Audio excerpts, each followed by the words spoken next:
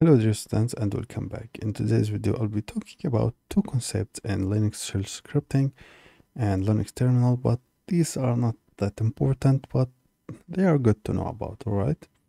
So the first thing is global and local variables. So global variable is basically any variable that is defined outside of a function. So for example, a equals 3, this is a global variable, but if the variable is defined inside a function, for example, b equals 4, right? This is a global variable and, sorry, this is a local variable which is inside this function. But both cases, if we try to access them here, for example, and try to print them, so try to echo a and echo b, all right? We will be able to access their values. So let's open a new tab here and forget about this. Just do run script. Cannot found demo 3. Let me see. Demo 3. I think I should do this. Right.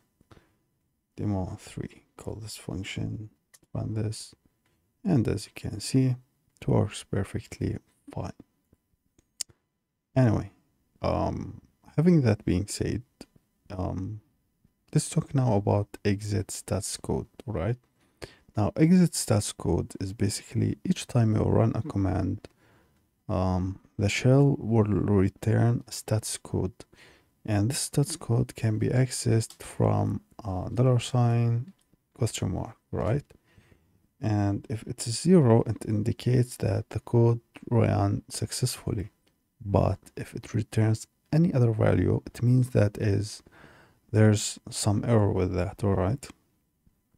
So 0 here means we have run that successfully. Let's get back here and do something stupid inside the script, all right?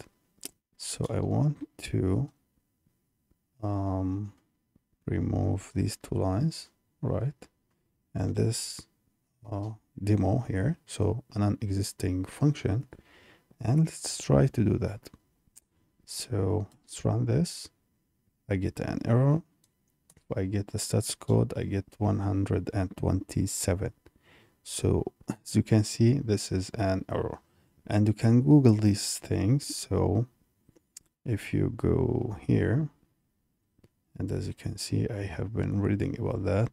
I'll type exit stats. Here it is. Like, look, it seems like a lot of people search for that.